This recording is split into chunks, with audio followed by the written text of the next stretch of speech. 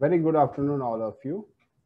Uh, I'm Dr. Susruta Sen, President of Association of Clinical Chemistry and Lab Medicine Practitioners, National Head. And we are very proud to announce that for the first time, with our own platform, we are organizing one webinar and which comprises pan-India. Most of the participants and panelists are coming from all over our state chapters. So it is our first venture and we wish it to be very successful. So before we start the webinar, so we'll ask all the audience that whenever you have any questions about after any speaker's speech, please keep it as a chat and text us. I will select all of best of the fives because of our time shortage, and we'll actually discuss it at the end of the panel. And now I'd better introduce all our panelists as well as moderators. They're esteemed speakers. They're very well-known persons, but better we would introduce one by one, and then I would hand over the panel discussion to the moderator. So we are inviting on the panel discussion on dry chemistry platform, a promising window in the world of analytical chemistry, as seen through the eyes of both the savvy and the naive. So the panelists have actually been chosen in such a way that some of them are very much acquainted with this dry chemistry technology. They're regular users, some of them are not.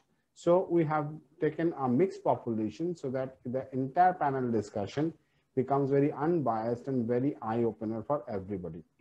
So to start with that, we'll be starting with the first speaker as one of the panelists, Dr. Rajarshi Sarkar, who has done his MD and DNB in biochemistry. And he is Director of Laboratory Services of GD Hospital and Diabetes Institute, Kolkata, as well as is a consultant biochemist of Dr. Roy and Trivedi Diagnostic Laboratory, Kolkata, visiting consultant of Dr. B.C. Roy Institute of Medical Science and Research of IIT Kharagpur, and the area of interest is clinical chemistry, immunoassay, and quality control algorithms. And he is presently a president of Acclmp West Bengal chapter.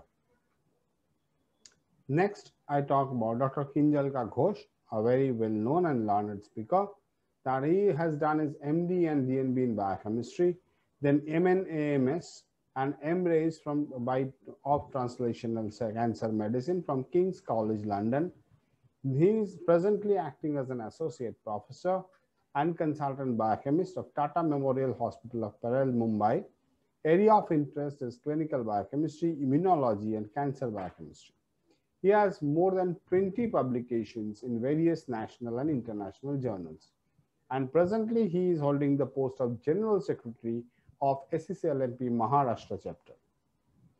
Next, we talk about another very learned person, Dr. Rajkumari Vidyabati Devi. She is Associate Professor of Department of Biochemistry of Jawaharlal Nehru Institute of Medical Science, and she has done MD Biochemistry from ACME. She is presently holding so many important posts like Nodal Officer of Biochemistry Clinical Laboratory, Preclinical Curriculum Committee member of Medical Education Unit, and as well as Joint Secretary of Academic Society of the same institute. And she is the resource person in various CME workshops and both national and international conferences, more than 20 publications in international and national journals, and area of interest is clinical biochemistry and hormone assays. And presently she is holding the post of President, Acclmp Manipur State Chapter. Next, Dr. Ruplekha Chakravarty. She is also a very busy practitioner. She has done MD Biochemistry from Guwahati Medical College, Guwahati, working in Eastern Nursing Home and Research Institute since 2002 as consultant biochemist and lab in charge, and also promoter of Purbojyoti Healthcare Private Limited and head of quality control of Gloria Diagnostic Center. She is presently holding the post as Joint Secretary, Acclmp Assam chapter. Next, Dr. Lieutenant Colonel Deepika Gulati. She is MD. She has done MD Biochemistry from AFMC Pune, also trained in pathology and microbiology apart from biochemistry, worked in various military hospitals of armed forces and presently consultant biochemist at Base Hospital, Delhi Cantonment. Affiliated with SCMS, special interest lipids in clinical biochemistry, and she is a member of SCCLMP Delhi. Next up, Dr. Rekha Kumari. She has done MD in biochemistry. Now presently she is head of the Department of Biochemistry, Indira Gandhi Institute of Medical Sciences, Patna, resource faculty of MEU IGIMS Patna, and also she is the executive committee member of SCCLMP Bihar chapter. Last, we are talking about introducing the moderator. So Dr. Sharmistha Choudhary, she is currently working as assistant professor in Department of Biochemistry, Arjikar Medical College and Hospital. She has done MBBS from NRS Medical College and MD as well as senior residency from AIIMS New Delhi. She has done PG Diploma in Hospital Management from National Institute of Health and Family Welfare, New Delhi, working as faculty under West Bengal Medical Education Service, member of editorial board of Journal of Applied Biochemistry and Laboratory Medicine. This particular journal is the Journal of SCCLMP, and she is holding the post of the in the editorial board, which we are going to be releasing this journal this month end only. So she has worked very hard on that, and also published various research articles and actively participating as guest speaker in many CME and conferences. And as a portfolio holder, she is Assistant General Secretary of SCCLMP West Bengal chapter. Now I'll hand over the entire webinar platform to Dr. Sharmistha Choudhary to moderate the entire platform, and we'll start the webinar now. Thank you.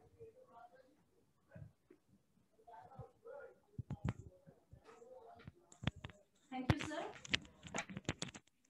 So it is indeed a great to host this event.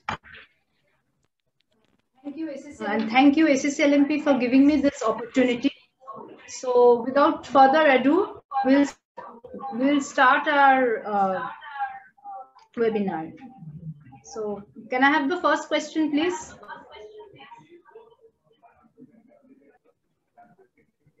So my first question will be directed to Dr. Kinjalka Ghosh. Sir, before we begin this topic per se, I would just like to brief our audience on the very basic on the role multi-layer slides which are used in dry chemistry platforms, because as we know that anyone. So, sir, if you can. Yes. Thank you so much. Firstly, I'd like to thank SCCLMP for giving me this opportunity to be a part of this wonderful discussion. And secondly, the question is a very interesting question. As you know, the dry chemistry platforms are very much different from the wet chemistry ones. And one of the key differences in this technology is the multi-layer slide. So if you go to the next slide, please.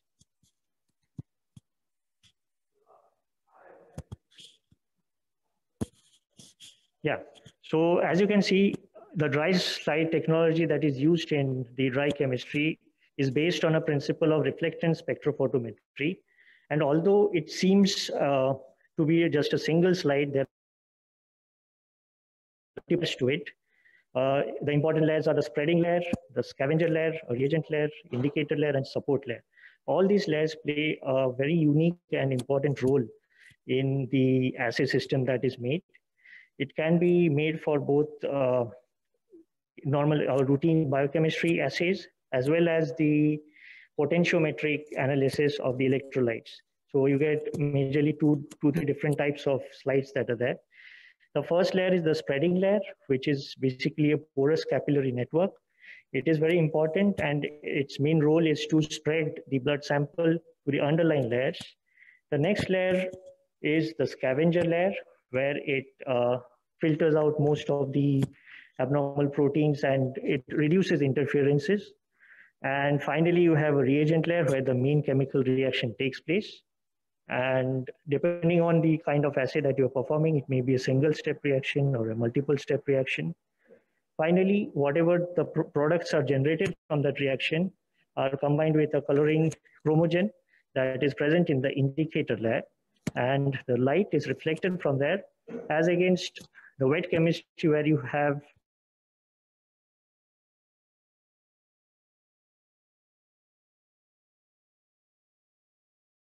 the concentration of the analyte can be calculated very nicely. So these different layers play a very unique role in the dry slide technology and add to its improved accuracy and precision.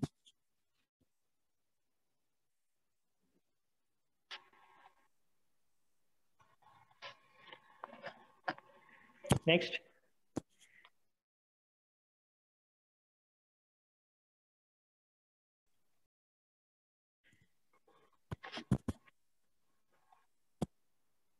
Yeah, this is what it looks like when on one side, yeah, and this is the potentiometric slide here.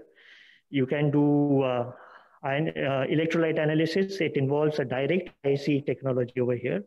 And as you can see, both wet chemistry and like routine analysis, routine analytes of wet chemistry and electrolytes can be done on a single platform. So these are the different types of slides that are available. So these slides can be manufactured depending on the kind of analysis that is required. And all the things that are present in the wet chemistry like endpoint, multi-point, those things are incorporated in the reaction slides that are there. And that is why it is very much similar to the wet chemistry platforms. Okay, thank you.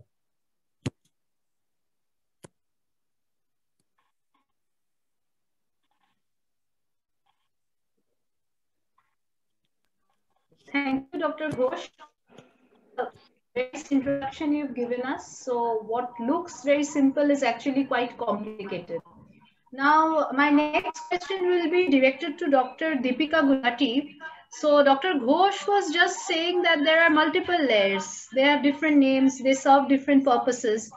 But which, according to you, which layer do you think out of all these is the most vital, multifunctional, as well as the most instrumental in reducing interferences? Ma'am, if you can enlighten us a bit. Yeah, good evening. Firstly, I would like to thank the organizers, Acclmp and Dr. Sen for giving me this opportunity. Dr. Kinjalka has already explained about the various layers in a slide utilized by the dry chemistry analyzer. Can I have the next slide? Spreading layer and scavenger layer, which is also known as the masking layer, are the most vital and multifunctional layers. They are the topmost layers, and the sample encounters these layers first. Now, these layers also help in reducing interferences.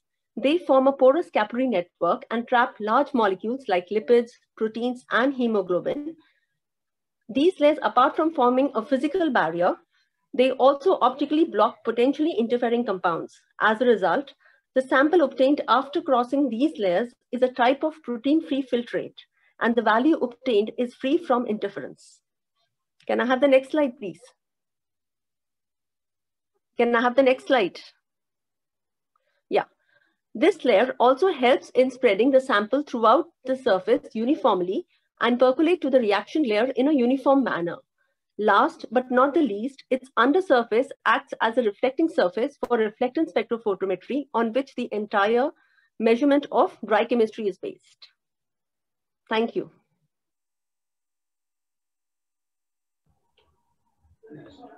Thank you so much, Dr. Gulati. So the thing is that with dry chemistry, the USP lies mostly in reducing interferences. So there must be something in dry chemistry which is different from conventional wet chemistry platforms. That is what one is led to believe. So we've been talking with our past two speakers and they have constantly used this term reflectance spectrophotometry. So my next question, which is directed at Dr. Ruplekha Chakravarty, ma'am, if you can please elaborate the principle of this reflectance spectrophotometry And what advantage, how is it different from conventional spectrophotometry? If you can please tell our audience and us. Yes, good evening, everyone. Initially, I want to thank SSC LMP for giving me this prestigious platform for being a panelist. Very simple, please, next slide, please. Next slide, please. In a very simple language,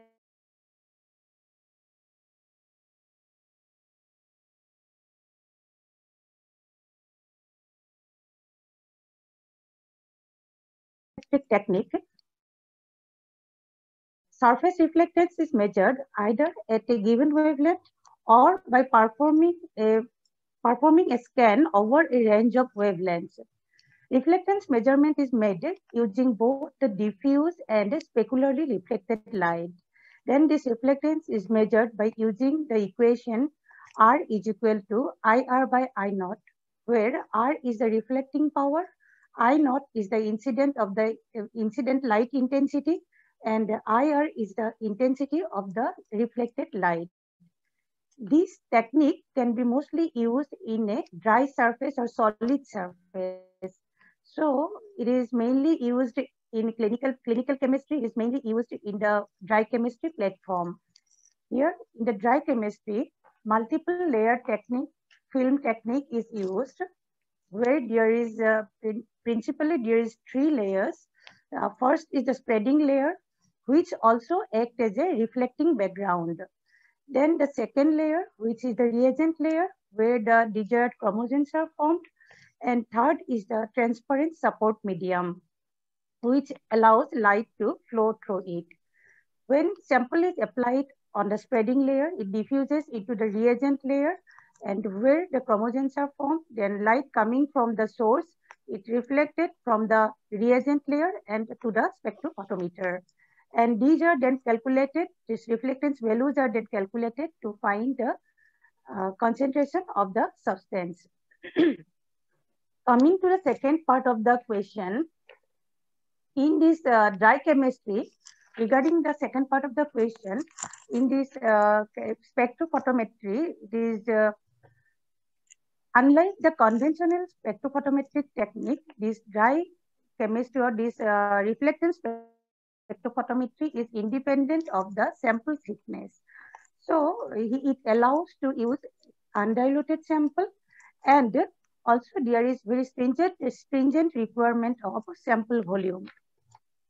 As this principle is mainly used in dry chemistry, so next slide, please. Next slide, please. So other advantages are there is less pipetting step. Next slide, please. There is less pipetting step. Only one step for the sample, whereas in the wet chemistry there are 2 pipetting steps, one for the sample and other for the reagents. It decreases some amount of error. And being a dry system, there is no need of water, so no need of drain and plumbing here, no maintenance cost for water treatment plant, and it eliminates the risk of error associated with water quality. Here, disposable single-use tips are used, which eliminates the risk of carryover. Then we get extended calibration time here, low throughput and high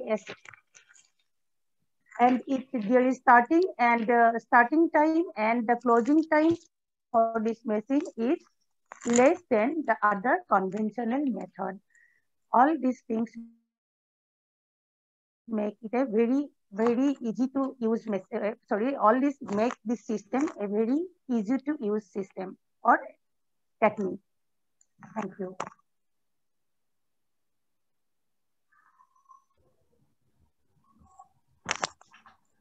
Thank you, ma'am. That was very nicely explained, and especially the differences as well as the advantages of the reflectance spectrophotometry over the conventional spectrophotometry was very nicely explained. So, taking this from here onwards, can I have the question, please?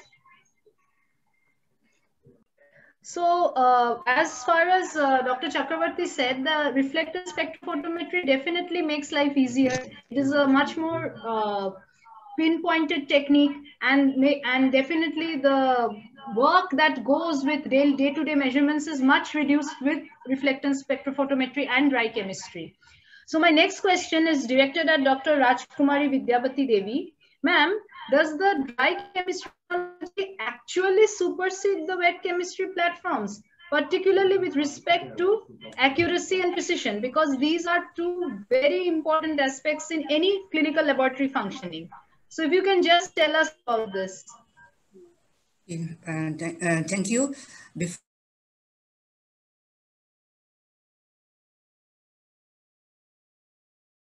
to be involved in this very interesting dry chemistry platform, and thank you so much to this Acclmp for bringing me to this platform. Yes, please show me the slide. Please show me the slide. Please show me the slide. Oh, yes. So dry chemistry, most advanced technology on fully automated biochemistry platform, giving quick, reliable, accurate, and consistent patient result. So there is single disposable slide for every test with unique and multi-layered dry slide technology, which already previous panelists has described. And this technology produces better precision and accuracy. So calibration stability for dry chemistry is IAC is 4 to 5 months. So here calibration is very important, and also this layered dry slide technology enables separate reaction domains, such as that each step can be optimized to provide excellent assay performance. Excellent precision and accuracy are achieved through design that combine multiple discrete layers of spreading, masking, scavenger, and other reagent layer that together improve the quality of the results. So these dry slide methods are used traditional, well-accepted analytical principle and are traceable to accepted reference methods also. So as earlier this speakers, panelists has also described, the spreading layer grid protein-free filtrate, binding layers and shelters remove the interferences. And whereas in wet chemistry, calibration frequency ranges from once daily, once every 3 days, 1 weekly, depending on the analyte, and the calibration is a major concern. So in dry chemistry, it is interested operator and supervisor efficiency, less downline, less paperwork, less calibrator and reagent material. So no reagent is wasted. Next slide, please. Next slide, please. Next slide, please. So here also this dry chemistry, it minimizes the effect of the interferences like hemolysis, then lipemia and icterus. So some example of some this slide which eliminate are magnesium slide, Bunn slide, and bilirubin slide. So this dry chemistry, it's coming up, and everyone likes the result all over the world. Okay, thank you so much.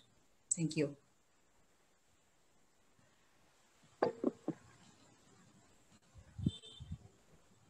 Thank you, ma'am. So what we have some good points in favor of dry chemistry. It reduces interferences. It has multifunctional slides. The principle is very robust. There is very little need for calibration. It's very easy to use. It's absolutely very funky and great. So that in the academic domain. So my next question is directed at Dr. Rekha Kumari. Do you think that this dry chemistry technology is much undertaught in our PG curriculum? I mean, our MD students are not getting enough exposure on such a beautiful and robust technique. compared to the other technologies which they are getting exposure to or which they are being taught more, like HPLC or chemiluminescence or mass spectrophotometry. So ma'am, can you just share your views on this? Good evening, all the panelists, moderator Dr. Sharmistha Choudhary, and all our audience. And thank you to this organization which gave me the platform to present myself here. Dr. Sharmistha, you have already put the question about the less part given to dry chemistry in the PG curriculum. Yes, you are right. The PG curriculum has also been changed and it is based now on the competency-based medical education, like the MBBS curriculum. And in that curricula, if you see the new curricula, there are syllabus defined for the theory part, for the practical part. And in practical part, they have written the student who are taking the degree of masters from biochemistry, they should be exposed to different type of practical experiences, that is in immunoassay, general chemistry, routine chemistry, electrophoresis, chromatography, and all. Here the technologies which are mentioned, that is HPLC, high pressure, high performance liquid chromatography, CLIA, chemiluminescent immunoassay, and mass spectrophotometry. These are actually advanced technologies, and it is not possible that every lab or every medical college where the PG degree is contains all these advanced technologies like HPLC and CLIA you can get, but mass spectrometry, very less laboratories are having it. And in the practical part, they have mentioned that both manual method and the automated method of chemistry or immunoassay, the medical students, that PG students have to be exposed. But they have not demarcated or emphasized particularly on the wet chemistry or dry chemistry. So dry chemistry used in, if you are not using the autoanalyzer or maximum burden you are not doing on that, then also little instrument of dry chemistry we are using in our hospitals or lab. So our students are get exposed, but to know every detail of dry chemistry, I think they should be exposed to dry chemistry analyzer also. And if there is not the provision of any hospital, they can tie up with the hospital which has dry chemistry facilities, and they can depute their students for 1 or 2 months for exposure, so that after completing their master degree, when they are exposed to the real scenario of investigations on their own head, they can determine, they can decide how to go, what to choose, and what are the advantages of dry chemistry and wet chemistry. So it is essential that they should be exposed to this type of chemistry also. Thank you. Thank you, ma'am, so much. That was very nicely said. And ma'am has actually brought out a very good way out of a seemingly difficult situation. It is understandable that most of the setups which have PG curriculum may not, or actually do not have the setup for dry chemistry.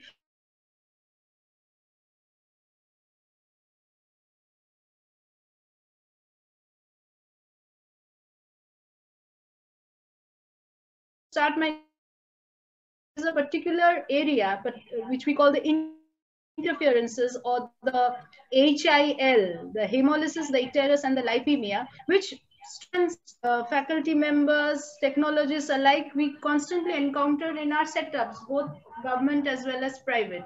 And these need to be tackled. So my next question, which is directed at Dr. Rajarshi Sarkar, is having worked with 2 distinct dry chemistry systems, not 1, but 2, as well as wet chemistry ones, which do you feel are better equipped to deal with these HIL interferences, and how? Dr. Sarkar, if you can please tell us. Thank you, Dr. Sharmistha. I believe this is quite a hot button topic with a lot of chatter going on amongst us biochemists regarding the perceived, am I audible? Hello. Yes, you're audible. Okay. Please continue. Okay. So there is a lot of chatter amongst us biochemists regarding the perceived, the advantages of dry chemistry systems when it comes to dealing with interferences. But before we delve into this topic proper, it would be important for us to ascertain why we think so. Why we think that the dry chemistry platforms should have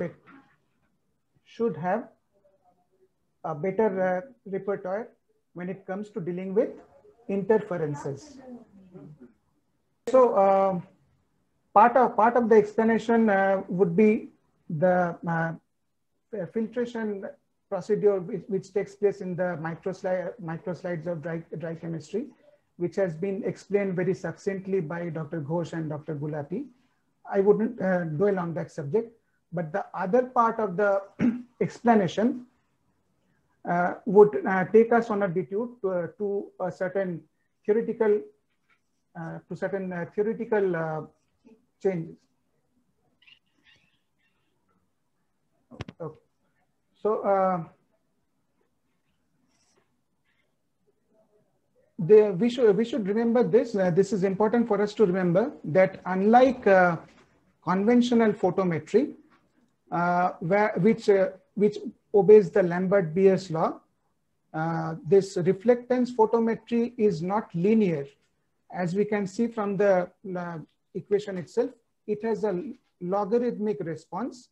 Of course, we use a certain transformation to linearize the response, but the basic logarithmic response gives dry chemistry systems two distinct advantages, theoretical advantages. That is, number one is the increase in analytical measurement range, which you would be aware in dry chemistry systems which have a very long AMR, particularly in cases of analytes like AST, ALT, LDH, CPK, and so on. And the second advantage, the second theoretical advantage, which is more pertaining to my discussion, is that this logarithmic response increases the, what I should say, the resolution of the system.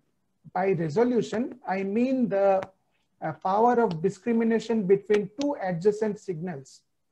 This increase in resolution theoretically should give the dry chemistry system an advantage in discriminating the interfering signals. So this is about the theory and why we feel that dry chemistry system should be better.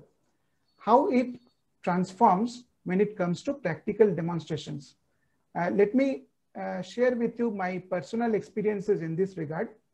Those who are using wet chemistry systems must be aware of this problem of reporting creatinine results in case of icteric samples, especially when you are using the alkaline peak rate method.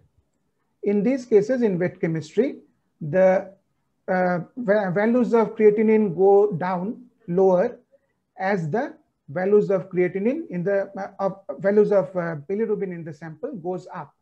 We face this problem numerous times, and at times we would get results as low as maybe 0 or in the negative side for creatinine when the bilirubins would have been above 50 or more.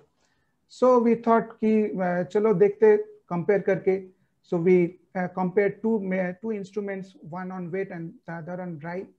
But the results were disappointing because the dry chemistry systems didn't fare any better. The other analyte which is problematic in wet chemistry system is total protein when you use the biurate method. Total protein by biurate method are very sensitive to hemolysis, in the presence of hemolysis in the sample. So again, we compared the two, but still the results were not good for the dry chemistry systems. So what can be the explanation? In my mind, the explanation lies in the molecules of the interference themselves. The molecules such as bilirubin and hemoglobin, these are smaller molecules and they pass easily through the microfilters, and they cause the same havoc as in wet chemistry systems, in the dry chemistry systems also. But the same the same explanation would explain why the dry chemistry systems fare better in case of lipemia. As you know that the triglycerides are bigger molecules, they get stuck in the first two layers of the multi-slide that we use in the dry chemistry systems, and thus they fare better. Dry chemistry systems fare better when it comes to dealing with lipemia.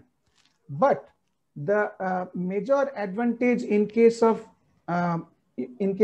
dealing with interferences comes in another area, and that is the area of paraproteinemias. There is an idea amongst us that paraproteins are very rarely encountered phenomenon, and we needn't bother about them. But it is my humble suggestion that it is not so. I can cite published literature which says that paraproteins occur in almost 1/3 of the samples, especially if we include the samples of geriatric patients in the age group of 60 or above. And these paraproteins, they play havoc in a wide range of analytes, from bilirubin to electrolytes, calcium, phosphate, magnesium, HDL, even creatinine. There is published literature which says paraproteins also cause problems in immunoassays which involves smaller molecules like T3, T4. You get all sorts of bizarre results in wet chemistry systems when paraprotein is present. For example, the direct bilirubin comes out as higher than the total fraction. In a perfectly non-icteric sample, you would find total bilirubin of say 0.4 and direct bilirubin of 1.2. And then there is a pseudo hyperphosphatemia in the range of say 25 to 27 mg per dl in a perfectly normal sample. Then you get very low HDL results, sometimes even in the single digits in a perfectly normal lipid profile. So all these bizarre results get corrected almost magically if you use the same sample and rerun the sample in the dry chemistry systems. So how does that happen? It happens only because that the paraproteins, these are larger molecules, and they get stuck in the first two layers, filtration layers, before they can cause any damage in the reaction layer. So to conclude, when it comes to dealing with interferences, dry chemistry systems are mainly a mixed bag. They offer little or no advantages when it comes to hemolysis or icterus. It offers advantages when it comes to lipemia, but the biggest advantage is in the presence of paraproteins. Of course, I would like to add a caveat here. The latest microslides that are available in the market now, they incorporate denaturants in the slide itself, which denature or degrade the interfering substances like bilirubin or hemoglobin. So these should fare better in dealing with interferences. But as with everything else, even this has got pros and cons. It raises the cost of the test itself, and I doubt how many labs can afford to absorb that extra cost in dealing with interferences. So over to you, Dr. Sharmistha. Thank you. That was very informative. Thank you, Dr. Rajarshi. So the question was on Hill, but we got an additional bonus in the form of paraproteins. So now we know that not all are common. In fact, they are common interference, and dry chemistry effectively helps to quell this particular interference. Of course, cost is a factor, but we'll come back at the end of Dr. Rajarshi's answer. I think we are fairly there that it is combating the interferences, maybe not so much for hemolysis and icterus, but definitely for hyperproteinemic and hyperlipidemic samples. So coming to the effect of this lipids and proteins, definitely they cause interference for virtually all analytes, but as many of us know, they are the biggest culprits when it comes to estimation of a particular set of analytes, that is our electrolytes, particularly with regard to sodium estimation, and to an extent also potassium is affected. So my next question to Dr. Rajkumari Vidyabati Devi is, when it comes to electrolyte estimations, which type of platform is the clear-cut choice and why? Thank you. So please show me the slide. Here again, dry chemistry platform can be best option as electrolyte can be done by direct ISC method. So here, this in dry chemistry, the ion selective electrode technology is used, and here the advantage of this potentiometric slides. So here in dry chemistry, potentiometric slides are used. So each potentiometric slide is test specific and contains two identical electrodes. Also, this in dry chemistry, it prevents the pseudo hyponatremia as well as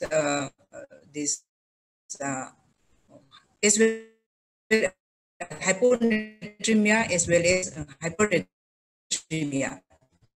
You don't need for a separate electrolyte analyzer, which reduces the additional capital cost. Next slide, please. Next slide. So why the reason here electrolyte analysis, our previous speaker also has compared to this one, two methods. When we do electrolyte analyzer performed by traditional clinical chemistry, commonly in point of care testing. So the two different technology measurement of electrolyte measures different quantities brought to report parallel results for normal samples. But there is some difference of around 10% have been reported. And this in dry chemistry, so this electrolyte are done only in the water medium. So we can prevent the contamination with this protein and lipid. So direct ISC reflect the actual clinically relevant activity irrespective of the level of protein and lipid. So this will be the answer. Thank you.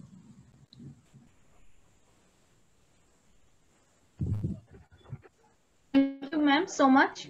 So basically, since these electrolytes lie in the water phase, when it comes to indirect ISC, if the water phase no longer remains in the percentage which is normal for it, but decreases, then automatically what will happen is there'll be pseudo or elevated readings. But in case of dry chemistry, which incorporates direct ISC technology, what will happen is, as ma'am has correctly explained, the total amount of the electrolytes which is distributed in the entire sample will be measured. And a definite advantage, because most of the dry chemistry platforms are coming with the direct ISC incorporated. Onto assays. Now, immunoassays are a part and parcel of every lab's day-to-day routine. So while performing these immunoassays, I would like to ask Dr. Ghosh, which chemistry system do you feel is better to equip with the two big, which assay comes almost every day? It happens with most samples on and off. One is the Poisson phenomenon, and the other is the dreaded hook effect. So Dr. Ghosh, if you can please guide us. Yes, absolutely. It's a very good question. And we do see a lot of interference in cases of the immunoassays that we do. Here in Tata, we get a lot of tumor markers, hormones that we do. And we do face interferences due to Poisson phenomena and hook effect. So firstly, I'd just like to briefly highlight to how an immunoassay is done. So the antigen of interest is bound to an antibody, and then most of the times it is sandwiched with another detecting antibody. So the common interferences or the common problems in these assays are when there is an excess of antigen, that is a Poisson, and it also may be blocking the other sandwiching antibodies, giving rise to falsely low value, which is known as the hook effect, as you see in the B panel. So if the detecting antibodies are not able to bind to or sandwich it effectively, the final color that is generated or the luminescence that is generated is reduced in nature. So these are very common interferences that we face in the wet chemistry platforms. I'll show you why it is called a hook effect. If you go to the next slide, please. And next, please. Yeah, so wet chemistry along with hook effect and these things as already highlighted by previous panelists. Paraproteins are a very big interferent. Also, you have other animal antibodies which interfere like Hamas, and there are also carryovers which are problematic in the wet chemistry systems. So next we can see why it is called the hook effect. Next, please.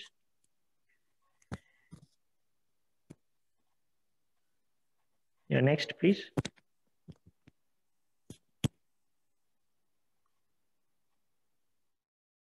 So this is a typical graph in which where you say increasing concentration of the analyte and the signal that is detected by the machine. So if you see all after the peak, even though there is an increase in the analyte or the antigen, there is a drop in the detecting signal. This is typically known as the hook. As you see the peak, it looks like a hook. So that is called the hook effect, which is a very common problem in the wet chemistry or chemiluminescence, any immunoassay that we do. Whereas when we look at these similar assays in the dry chemistry platforms, next please, these interferences are very much reduced in the dry chemistry platforms, mainly because of the different layers that are there. And also these layers sometimes help in a time-graded manner in which the antigens are exposed to the antibodies, which often reduce the hook effect that is seen. So it is a very less interference or as good as no interference that is seen in the immunoassays of the dry chemistry platforms. Next, please. Although this is very good, there are certain possible concerns. If the volumes of the immunoassays are low, it may add to the cost. And also, till recently, the dry chemistry platforms have been using streptavidin-based slides. So whenever a streptavidin-based slide is used, you have interference from biotin. That often interferes. That is also there even in various wet chemistry platforms. But the dry slide technology majorly has been using the streptavidin. Of course, they are now changing it. And hopefully, once they do it for all the assays, we'll have lesser interference in the future. So overall, in terms of hook effect and Prozone phenomena, the dry chemistry technology is much less prone to those interferences as compared to the wet chemistry platforms, in my opinion.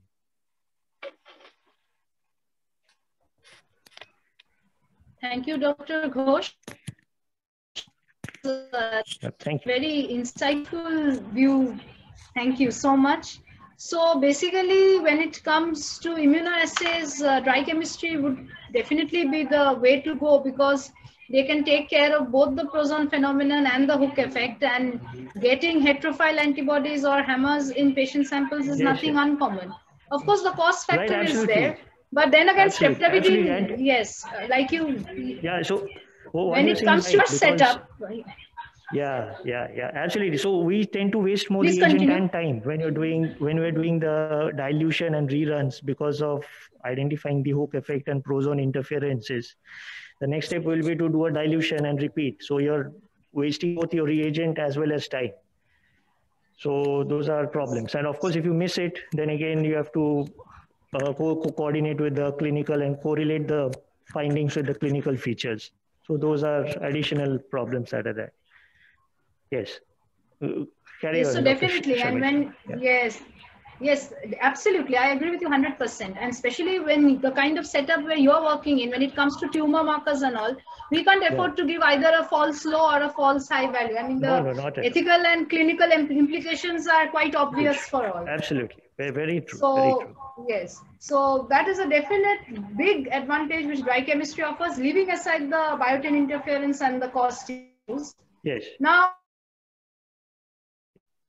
important aspect, especially setups dealing with neonatal intensive care or pediatric intensive care is concerned, where neonatal bilirubin estimations are a daily routine almost. My next question would be directed again to Dr. Gulati. As far as this neonatal and delta bilirubin estimations are concerned, which platform, according to you, would be the better choice and why? Ma'am, if you can tell us. Thank you, Dr. Sharmistha, for a very relevant question. I hope I'm audible. Delta bilirubin, as we all know, has been a very elusive analyte to measure. Now, dry chemistry platforms are probably the only commonly available analyzer to give us a value of delta bilirubin. To understand this, we need to know the various methods of bilirubin estimation and different fractions of bilirubin. HPLC, as we all know, is the gold standard for bilirubin estimation, which measures all the 4 different fractions of bilirubin, that is unconjugated bilirubin, monoconjugated, diconjugated, and delta bilirubin. Then we have the DISO method, which is the most common method favored by wet chemistry platforms. This method directly measures total bilirubin and direct bilirubin. The direct bilirubin measurement includes delta bilirubin as well as monoconjugated and diconjugated bilirubin. Indirect or the unconjugated bilirubin is a calculated value. Now, dye chemistry platforms use a totally different method of estimating bilirubin. Here, both unconjugated and conjugated bilirubin react with a mordant, forming a mordant complex, which is measured at different wavelengths, that is 460 nanometer and 400 nanometers respectively. Now, important point to note here is that during estimation of conjugated bilirubin, delta bilirubin is not included in this. The dry chemistry analyzer has a separate slide called total bilirubin, which uses the DISO method, wherein all the 4 fractions of bilirubin are estimated. And hence, delta bilirubin is obtained by subtracting the sum of BU, which is the unconjugated bilirubin, and DC, which is the conjugated bilirubin, from total bilirubin. Now, coming to the second part of the question regarding neonatal bilirubin. Now, we all know that estimation of neonatal bilirubin is a very important due to physiological hyperbilirubinemia. Now, however, sample collection in neonates is very difficult, leading to frequent hemolysis, and often insufficient sample is obtained. The dry chemistry platform, however, allows estimation of neonatal bilirubin despite these constraints, as only a very small volume of sample is required, that is 10 microliter, and interference of hemoglobin is removed, as has already been discussed by the earlier panelists. Thank you. That actually, I think many of us may be familiar with the big problem of delta bilirubin. At least in our setup, we often got irate patients who used to come and say that we have recovered from our jaundice, but why is my bilirubin, total bilirubin coming so high after say even 1 month or 1.5 months? It's pretty difficult to explain to lay people the concept of albumin tagged conjugated bilirubin. So that particular fraction, if that can be analyzed separately as a whole, that is a definite advantage. And as far as neonatal bilirubin estimations are concerned, since physiological jaundice is pretty common, and if we have done our internship in the pediatric ward, we all know, all of us know how difficult it is often to get the the blood sample from the neonates. The sample quantity is often deemed insufficient for wet chemistry purposes. So what you have highlighted today, the very minute requirement in dry chemistry platforms for neonatal bilirubin estimation is a definite advantage of this technique. So ma'am, that is a very, very insightful and educating instance that you've given. So coming to my next question, if I can have the question, please. My next question is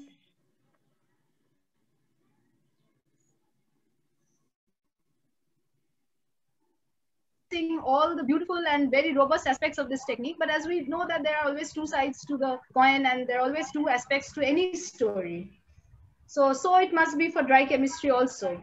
So I would like to direct this question to Dr. Chakravarty. Are there any potential drawbacks or pitfalls of using these dry chemistry platforms, particularly with the system with which you are familiar in your laboratory? Ma'am, if you can just tell us.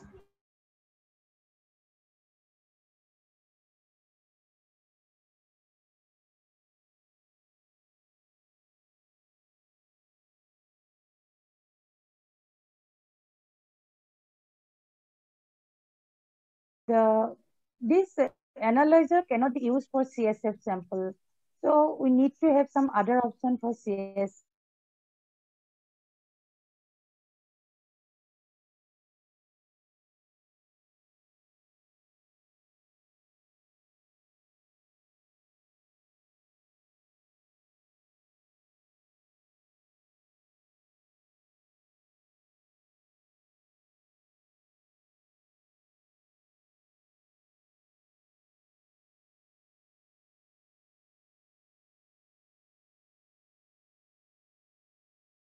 and it is a little bit expensive.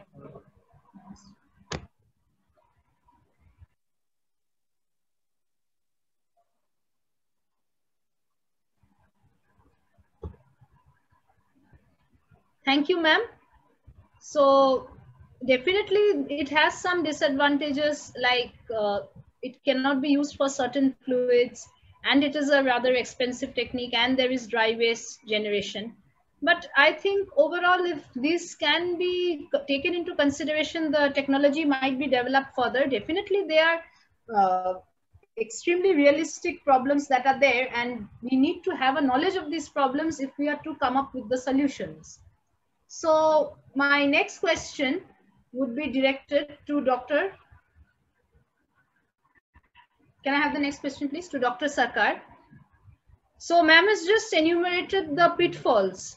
So taking into account all these pros and cons, Dr. Sarkar, in the long run, which chemistry system do you feel would be the more economically viable? Because after all, we have to consider the economic part, the money part of it. So we cannot ignore that. So can you just help?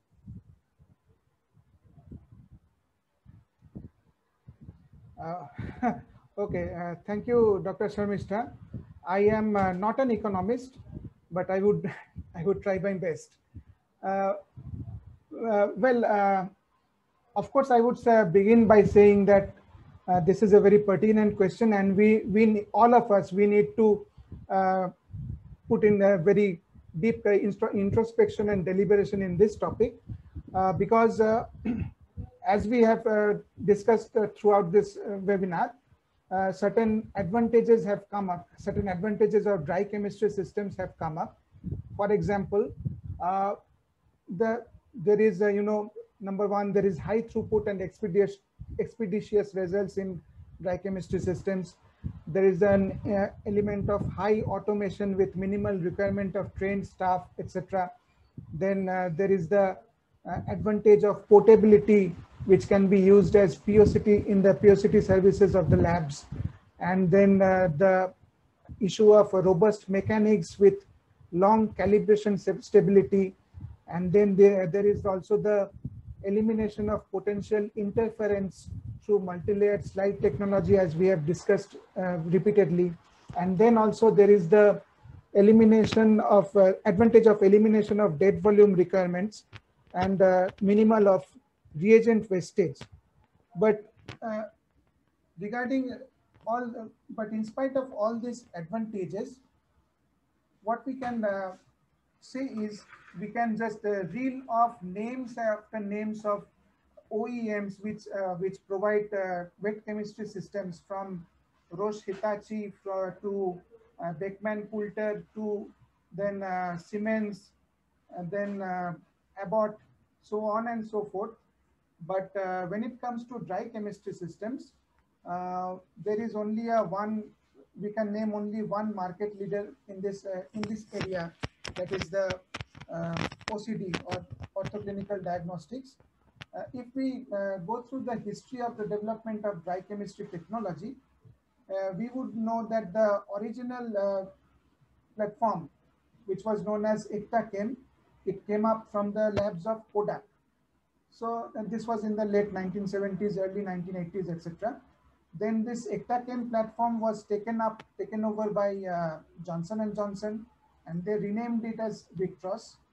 That Vitros platform is still now persisting, and the name of the OEM has now changed as OCD. So what we can see is there is only one developed dry chemistry platform from Acclmp to it has got a name change to Vitros, etc. But there are some other bits and pieces players here and there.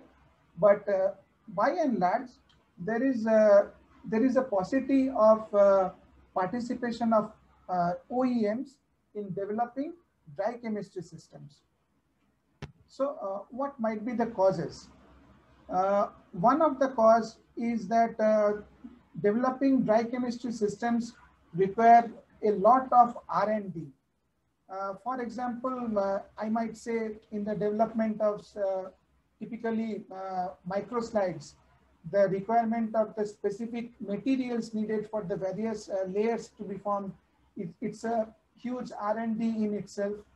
Then there is some typical analytes. For example, say cholesterol. Cholesterol, as we know, is hydrophobic. It does not pass through the filtration layers. So they had to improvise on the slide which tests for cholesterol by impregnating the reagents, for example, cholesterol oxidase and the peroxidase, etc., in the filtration layer itself. So these are technical advances which need high expertise. So this is one big disadvantage. People manufacturers, they hesitate to pour too much money into R&D and develop such platforms. And the other big disadvantage that we have already discussed is the cost involved. Cost in day-to-day running of the dry chemistry systems is quite high, certainly quite high when we compare with wet chemistry systems. Nowadays, the cost has come down a bit, but still the differential is too huge to make amends. So in this scenario, are there some can there be some solutions? So in my mind, there are some solutions.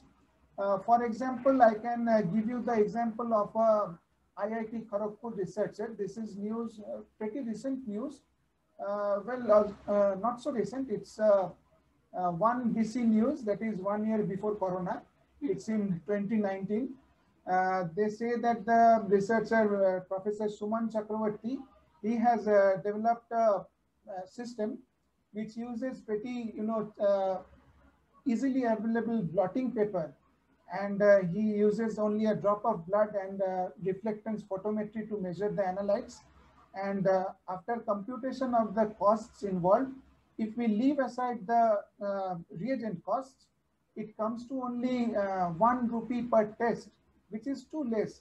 I believe startups and entrepreneurs, innovative entrepreneurs like this should be should come up on the platform and collaborate with the OEMs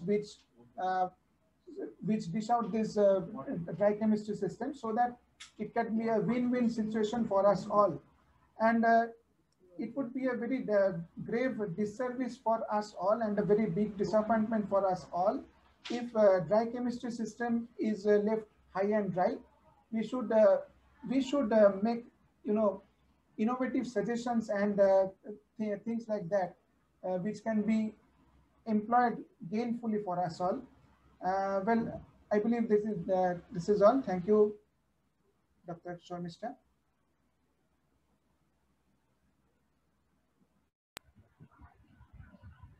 Thank you, Dr. Rajarshi.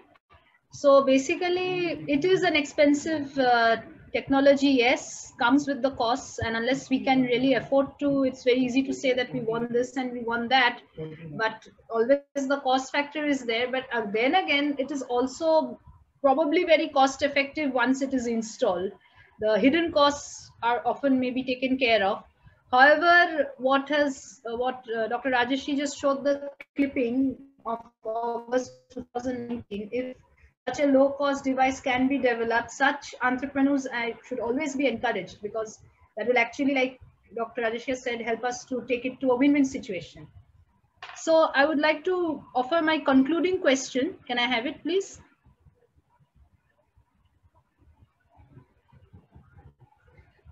So to conclude, I would like to rest the honors with Dr. Rekha Kumari. Ma'am, we have had such an exhaustive discussion on dry chemistry today. We have seen so many pros, so many advantages. We have seen the potential pitfalls, the cost factor. But at the end of it all, in a nutshell, if you can just pinpoint a single best use or a single best rationale for using a dry chemistry system, I think our audience would be greatly benefited. So ma'am, if you can tell us. Yes, thank you, Dr. Sharmistha. You have asked me a difficult question, because all of our speakers have told about the advantages of dry chemistry and disadvantages also. And out of that, we have to see what is the single best thing so that we can opt for dry chemistry. In my opinion, the advantages of dry chemistry, which is important, is its quick and accurate result. And second thing is it needs very less volume of sample. So exploiting these three qualities of dry chemistry, it can be used as a point of care testing system. The purpose behind the POCT is its rapid result so that patient management can be done accordingly in due time. Suppose you have a patient from a remote area having a chest pain, and up to reach to the hospital, it takes about 2 to 3 hours. And when the patient reaches to you, you want to differentiate the diagnosis and you take the sample and send to the wet lab, then it will be late and you can lose your patient. In that case, if POCT is used to differentiate the cases, it may be a boon to save the patient or at least to delay the complications. So POCT can be used in emergency ward. Example is, suppose a unconscious patient has come having a history of diabetes. You have to differentiate whether it is a case of hypoglycemia or whether it is a case of hyperosmolar coma. In that case, if you have a glucometer, if you have a urine strip, which is based on dry chemistry, you can differentiate and start your test, start your treatment. It can be used in ICU.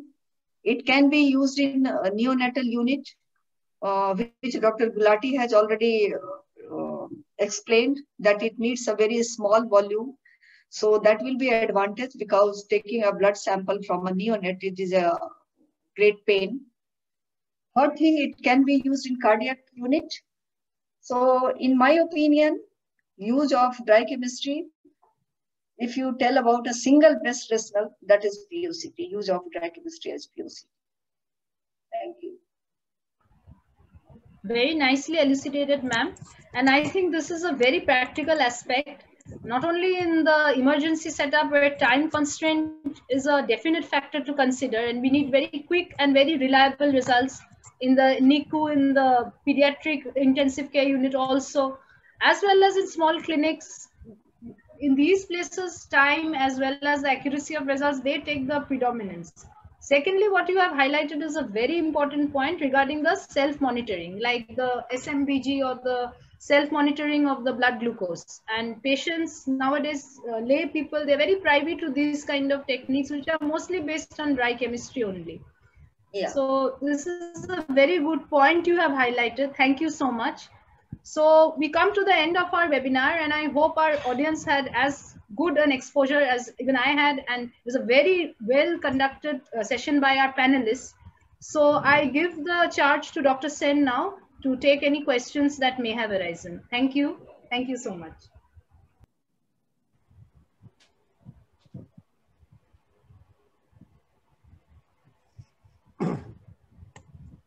Thank you. It's my heartfelt gratitude to all speakers and moderator, who has actually, all of them has done wonderful job, and it's a very, ultimately been a very interesting and a very perfectly coordinated webinar. So we have got certain questions. Some are related to the technique. Somebody is also saying that, shall I get a copy of the presentation? So yes, our answer is surely you can. We are having a recording. We'll be showing this recording, or we'll be delivering the link in our WhatsApp group of Acclmp Con, and you can definitely download the link and go for the presentation, whoever has missed it. And also there was one question that, can you explain regarding QC and calibration in dry chemistry? So whoever has taken the topic of calibration of dry chemistry, I think Dr. Vidyabati Devi. So can you please explain this question? Can you address this question here, because this question has been raised here in this platform. So, thank you, sir. Actually, this calibration is quite important point. So, to answer this question, in case of dry chemistry, calibration is required only once in 6 months only. And about the quality control, practically no external variables are there in dry chemistry. Since the reagents are in ready-to-use slide form, there are no external activities or variables that could affect the quality of the results. So daily standardization of reagent is eliminated in dry chemistry. So repeatability is excellent and well proven. So accuracy is very good. Most customers use dry chemistry as the benchmark for cross-checking wet chemistry results that are suspect. So physical and chemical interferences are eliminated by spreading layer in the slide, as many panelists has also described well. So this is the answer for calibration and quality control in this Thank you. dry chemistry. So there are a few questions which actually been raised, which I cannot answer in this platform. So it is said that can you tell about leading companies in dry chemistry? Yes, we can, obviously, but since this platform is not to promote any company, so unfortunately for the ethical area, I cannot actually give that answer, because there are two only companies there who actually practice on dry chemistry, and one is a very market leading giant. So I think you can get the answer anywhere. So on this platform, we will not name any of the companies. So I'm not addressing this concern, this particular question. Second, this one is that dry chemistry can be used as a bedside or emergency test, which can be confirmed by waste chemistry method. How true is the statement? So I think Dr. Rekha Kumari can give this answer on that. Can I repeat this? Should I repeat this question once more, ma'am? Yeah, it is. They are saying that dry chemistry can be used as a bedside or emergency test, which can be confirmed by wet chemistry method. How true is this statement?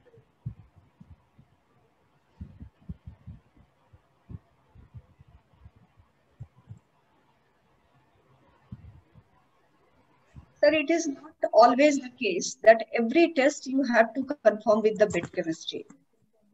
Because if you are doing in your setup, so with calibration and control, you can understand or you can know the value, what it is coming. It happens usually, suppose a cardiac patient has come to your cardiac ward, cardiac emergency, there you do the troponin I immediately in 0 hours.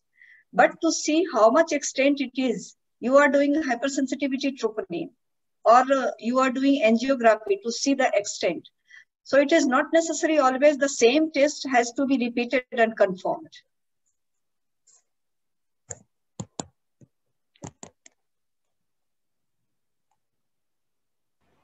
Although I'm not a speaker over here, but still I would like to have a view on that. The dry chemistry system is a separate chemistry system, which is as equivalent to that as of wet chemistry system. This is not a point of care technology like a glucometer or something like a ABG. So therefore, I don't think there is any justification of thinking here that a dry chemistry test can be confirmed by wet chemistry. Those are validated tests. Those have got equal proportion, equal chances of getting calibration as well as control checking. So these are two different chemistry systems, yes, but it is not that this is only a point of care testing. So then another question, Dr. Swarnima Singh has raised that question, that why CSF cannot be measured. Vitros 350 offers CSF protein glucose estimation.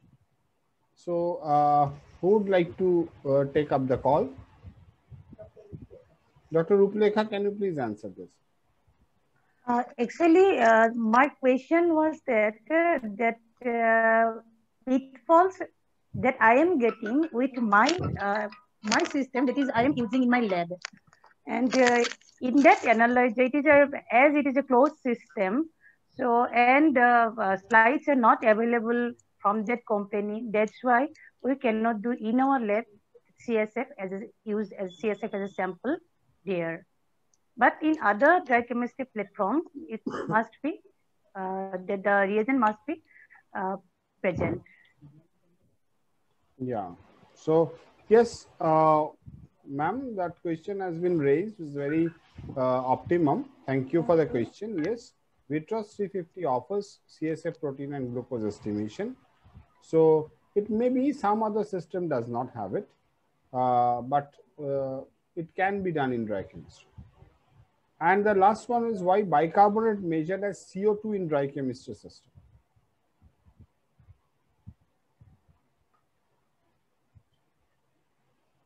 So who is going to answer that? Why bicarbonate is measured as CO2? It's not CO2, it's measured as ECO2 actually in dry chemistry system.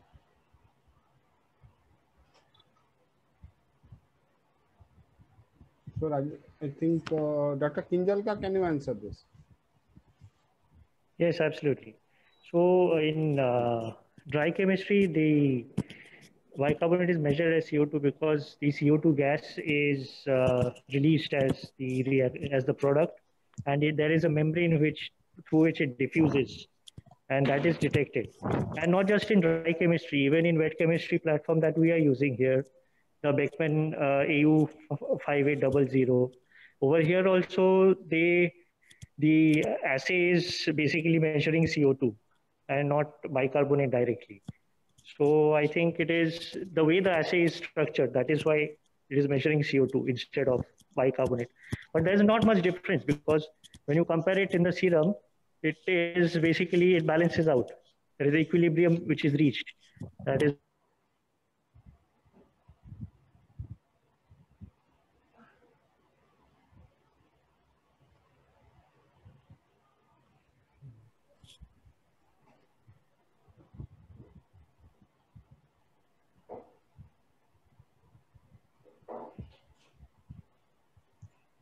if that makes sense. Thank you. Thank you. And I think the question answers is that much. And it is so far the questions I have already discussed, whatever has been raised. And it's a wonderful session as we have ultimately come up with. So the entire SSLMP team has worked a lot on it because this is the first time we are doing it on our own platform. So the entire team with our backup supports, our IT, what I should say, our IT cell and all everybody. So now I'd like to call our Assistant General Secretary, Dr. Mrinal Pal, to conclude the session with a vote of thanks. Dr. Mrinal, can you please be available? So thank you, Dr. Sen. So good evening, everybody. We are at the end of this wonderful, well-conducted webinar on dry chemistry system. And from the desk of AGS, I like to congratulate all the speakers and the moderator. Thank you, Dr. Rajarshi Sarkar, Dr. Kinjalka Ghosh, Dr. Chakravarty, Dr. Ruplekha Chakravarty, I think, Dr. Deepika Gulati, Dr. Rajkumari, Vidyabati Devi, Dr. Rekha Kumari, and Dr. Sharmistha Choudhary. Thank you for your wonderful and lucid, elaborative speech. And I like to thank all the participants present here. Actually, they have made this program successful one. And this is our first independent webinar venture. We have using our own platform for the first time. So I like to congratulate all the organizers. Thank you very much. And hope for a next very good webinar in this platform again. Thank you very much. And good night.